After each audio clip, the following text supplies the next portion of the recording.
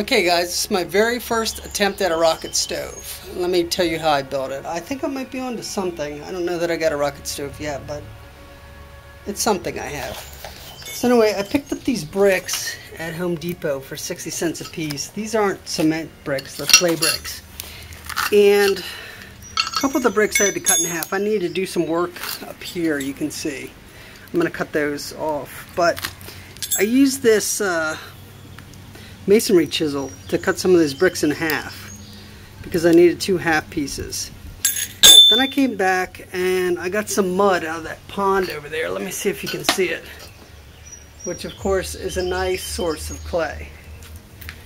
And I used the clay from the pond to cover all the crevices and cracks to give it a tighter seal. Now with the chimney completely open, I didn't get enough of a rocket stove effect. I think it wasn't allowing enough heat to stay in there, but I think I'm onto something now. Put these bricks on top. I'm going to go get some clay mud. I'm going to cut these down short.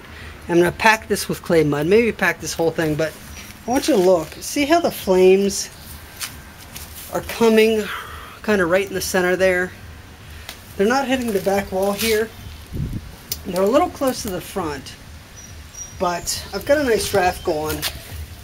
See where my fire is? It's kind of right here. Here's the edge. It's right here at this opening, and it's drawing the flames back inside there. See, we've got almost some vertical flames, which is the hallmark of a rocket stove and rocket mass heater. So I think I'm onto something. I think I'm going to get some more mud and cut these bricks down and see if I can make a little bit more permanent structure. Now when the wind blows, I do get smoke out of there. But when the wind's not blowing, I'm really not getting a lot of smoke. Matter of fact, when I first came out, I wasn't getting any smoke, so that indicates to me it's burning cleanly. Right now it's not, so I don't have a rocket stove yet, I don't think, but I think I'm getting somewhere. So hopefully I'll be able to show you guys the updated stove. Thanks. Okay, here I am with my first rocket stove. It's burning fairly cleanly right now. You see there's no smoke coming out. Do you see the clay mud on the side steaming? It's obviously getting really hot in there, which is kind of cool. And it is really hot there. Really hot there. And you know what? I might go get a pan in a few minutes to see if I can boil water on this. But I think it's burning pretty well. Do you see the flames being sucked in there? And what's cool is right now, even when the wind blows, it doesn't blow it out, which it was before. See where the flames are. Looks to me like they're shooting right up the center of that heat stack, the chimney, which is exactly where you want them. Check this out, look. The fire's burning back. You know, the wood's burning back because I haven't pushed it in, but yet it's sucking the flames inside there, which is what you want. You want a good draft. Okay, here I've put about a half a pot of water on. I'd say that's about 4 to 6 cups of water.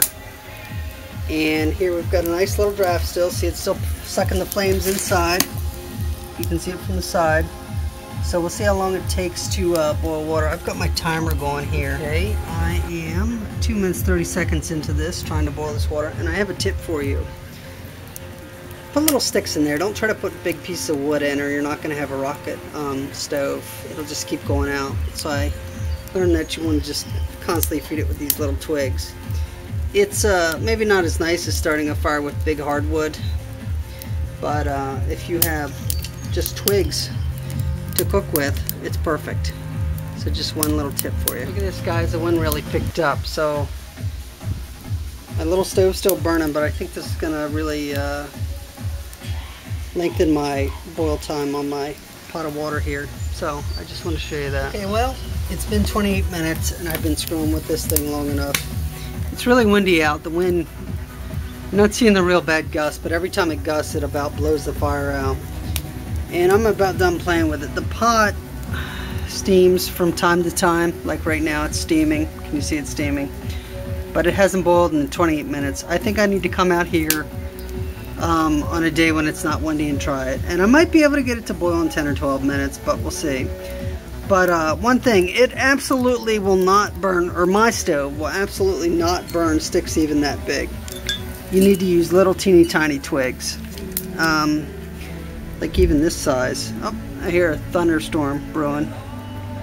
But I'm about done with this. But I would say this is a success for my first time trying, and I'm happy with it. So thanks for watching.